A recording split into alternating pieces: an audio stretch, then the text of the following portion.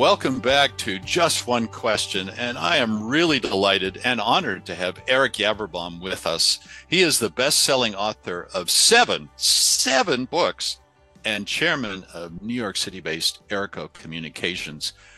Welcome, Eric. How are you on this fine Tuesday morning? Happy to be alive. Excellent. And how's New York? Just in one word or less. For me, I'm very biased. New York is always phenomenal. Oh, that's great. And to get started right away, to jump right in, most Americans, as well as, of course, folks over in the UK, have been fascinated lately watching the attempts of the press over there to find out what's up with Kate Middleton and the royal family in general. And it excited a lot of communication, a lot of discussion about what's appropriate and what isn't, and how should celebrities and people like the royal family handle the amount of information that gets disclosed and the amount that doesn't get disclosed. And then, of course, it turned out very sadly in Kate's case that the information she was holding back was that she had cancer.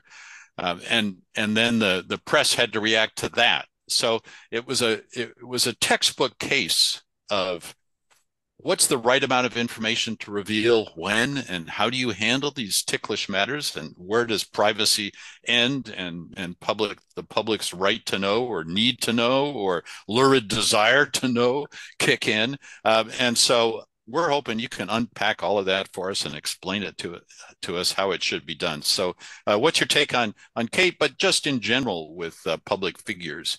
And, Well, the thing is for all of us, because of social media. I mean, I've been in television my entire career. I've yeah. been in the news my entire career. Is it anybody else's business about my personal life?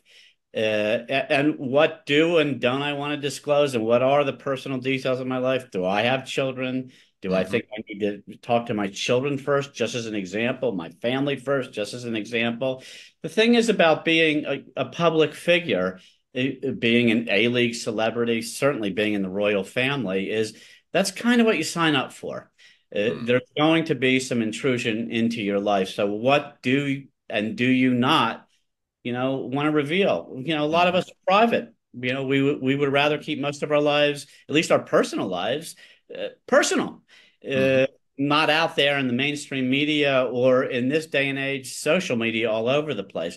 The royal family has such a long history of uh, incredible information, uh, interest in everything about their lives. Uh, Mm-hmm. and if you're going to be in the royal family, you can expect that, just like any celebrity could be. So, what's appropriate and what's not appropriate is it's almost irrelevant, because I mean, there's no way to define that.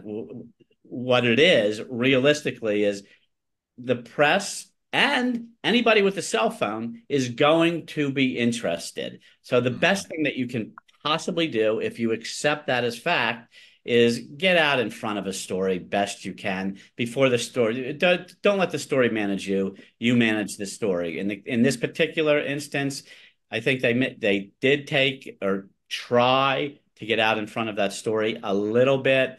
And that photo, once you alter a photo, which is something we all need to be concerned about going forward, let alone artificial intelligence. Once you start doing that, of course, if that's exposed, you are going to be getting a lot more questions. Sure. And that little ingredient added into this story, it made it worse than it had to be. The thing about it is, imagine in your own family, just cancer.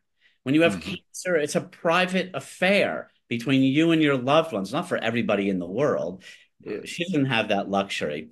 And getting out ahead of the story before the story manages you and tells itself is always a good idea. Mm-hmm. And what about advice for those of us who are a little less thrilling to the rest of the world than the royal family? You mentioned social media, and of course, the possibility is to put endless amounts of personal information out there. How do you even begin to think about that? Is there any way to decide what's what's reasonable and what's not, or what's too much information and what's not. We all have a sense at some point, whether it's somebody who's private or somebody who's a public figure, there gets to a point where it's TMI. Yeah, Um, I and mean, things about so where is that line drawn, I guess, is what I'm trying the, to ask.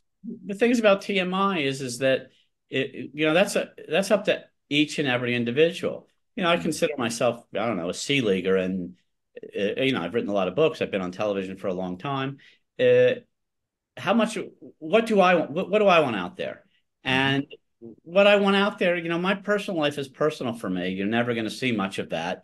In the good old days when Facebook started, I thought it was something for me and my family. So if you want to go back on my Facebook page 5 years, 4 years, you'll see stuff about my family that was intended for me and my family, not absolutely everybody. But personally, I try to keep my personal life personal.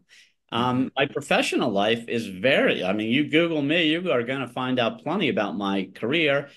That's on purpose. You'll find out nothing about, my personal life, Mm-hmm. nothing about, who I was out with last night. That's managed by me. It's done on purpose. And for everybody out there who is not famous, or just like social media, you need to decide. But I think that their privacy is underrated, Mm-hmm. and everybody ought to be very, very careful about what they put on social media. I like that. So it's a matter of thinking clearly about what for you needs to be private and what can be public, right? And then Privacy is underrated. I think that's the mic drop one liner. So privacy is underrated. Eric Yaverbaum, thank you so much for being on Just One Question. I appreciate you, and I won't ask you any questions about your private life. I get the message. Thank you so much. Thanks so much for having me.